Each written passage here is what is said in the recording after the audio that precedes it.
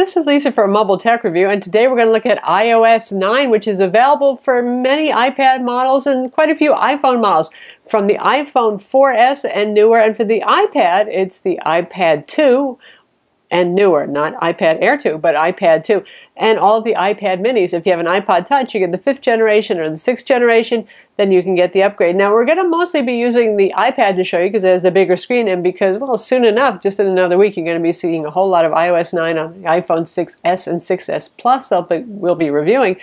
But meanwhile, we're going to dig in now and see what the new features are. All right, we have iOS 9 running on the iPad Air 2. Now, you don't have to have the latest, greatest model to get iOS 9. As I mentioned, supports quite a few different older models, but one thing that you do need an iPad Air 2 for, or the iPad Pro that hasn't come out yet, is the split screen multitasking, and we'll show you what we mean by that. Not the little sidebar version, but the full side-by-side. Since we are on an iPad, this is where multitasking is available, and it makes a whole lot of sense. We're going to start off with that.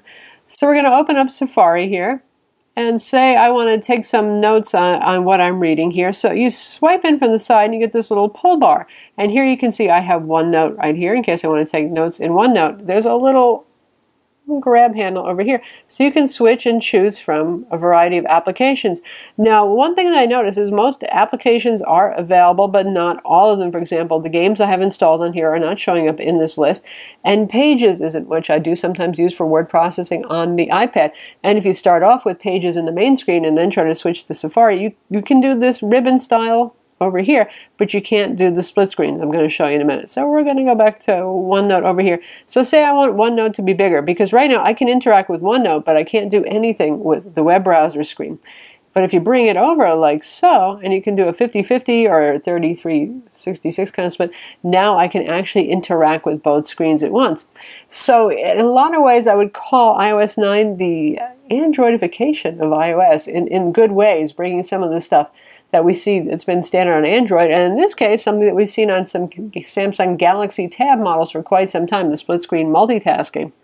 It works pretty well. I actually think this is a pretty brilliant view because you do have enough real estate here for doing reference. Say if you're doing social networking over here, you want to look at some photos, that sort of thing.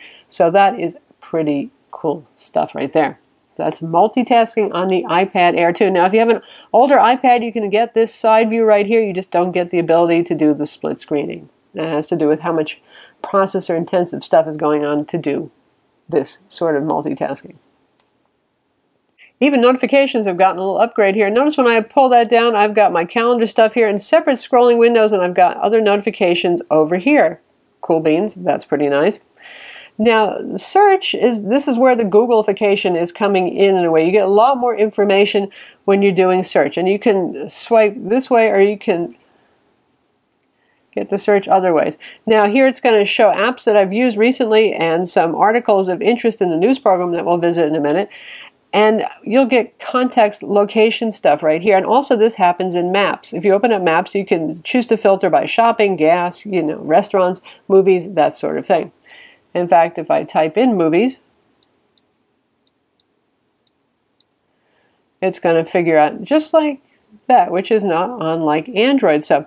Location-based stuff. More location-based stuff that would make more sense, obviously, on our iPhone over here, because not as many people carry their iPad Air everywhere, but they do take their iPhone places. It knows if you're at work or if you're at home. It knows if you're driving, so you can actually tell it to do something once you've started driving. It can suggest different applications when you're doing a search based on whether you're home, say playing music, versus if you're at work, where you more likely would be pulling up business applications. You can get stuff like your sports scores on here too. It's pretty neat. You just type up Red Sox, and I did that in the search bar, and I get the latest Red Sox score, which is, as ever this year, been sad news. They did lose. So, lots more contextual information to save you time. Of course, we still have Siri available, our good old digital assistant here, and she works just as well as ever. Did the Red Sox win last night? The Red Sox lost in 13 innings to the Orioles yesterday. The final score was 5-6. What do you think of the iPhone 6S? The iPhone is the smartest phone out there. Well, there you have it, Apple's opinion of the upcoming iPhone. So Siri supports more sorts of natural language queries than ever. That's supposed to be the big woohoo with Siri. It's a nice change right there. I think the contextual-based search is the more exciting stuff.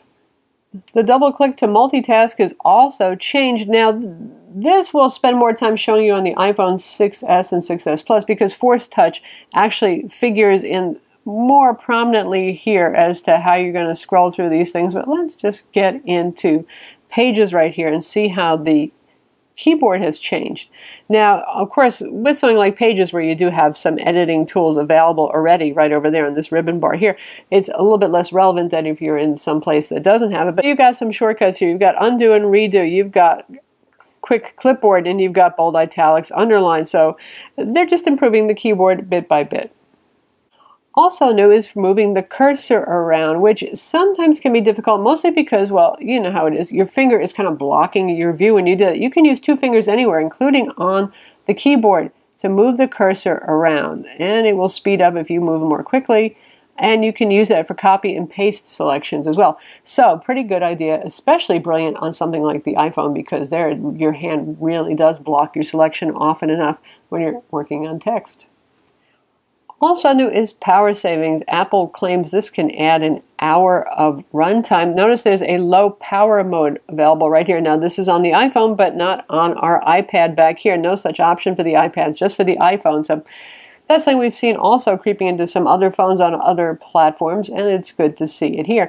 Apple also claims better efficiency for the operating system and better battery life overall. That remains to be seen. We'll have to use it a lot longer. The full release version has only been out a day so far of the operating system, so we'll get back to you on that as we use it more.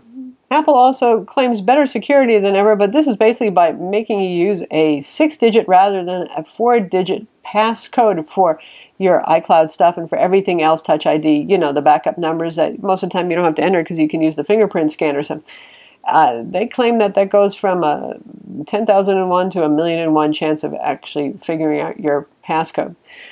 Meanwhile, there's picture-in-a-picture video, another Samsung Galaxy favorite that's come here. Now, so far we found that this works with FaceTime and with Apple's own video player. It doesn't work with Netflix, Amazon Prime Video, or YouTube, so keep that in mind. So we've got a nice, pretty video playing right here. And there it is, still playing, a little window, it's resizable, and if I want to go into Safari, it's down in the corner. And I've got to make it full screen, I've got to pause, I've got to close, so we can go back to full screen right there. A little bit of a delay before it does it, but not too bad. So there you have it, little floating video player, also new. We get iCloud Drive as a separate application now, so you can actually peruse your content. That's a very clever idea. Obviously, if Apple wants to compete with Microsoft's cloud system and everybody else's, you got to make it easy to use. Also new is the News application, and this is an attractive compendium of news sources. So here, the For You tab just takes a mishmash of all the sources I've chosen and throws them up here, and for favorites you can see what you can choose here. It's really a huge selection, and one thing I'll tell you, when you first launch it, it's going to ask you what you would like to include.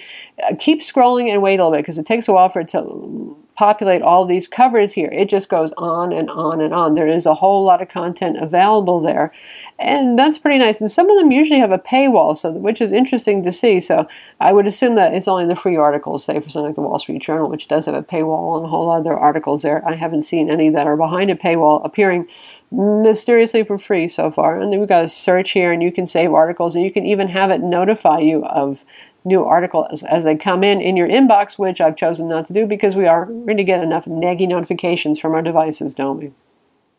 And just to revisit Siri again for a minute, a natural language query. Supposedly she's getting even better at recognizing voices. Well, I have sort of announcer voice, so she usually doesn't have much of a problem with me, but I'll try something very casual. Where should I go eat for dinner tonight? Looking. Okay, check it out. So we get a bunch of food listings that are available nearby. Same thing with movies. If you say movies, she's going to give you movie listings close by. You can use a whole lot of natural language queries here. I think that's one of the nicer things. So there you have it. There's iOS 9 in a nutshell for the iPhone and for the iPad. And we're using the iPad Air 2 and the iPhone 6 for this. Stay tuned for more content for those of you who are iThing fans coming up next week with the release of the iPhone 6s and 6s Plus.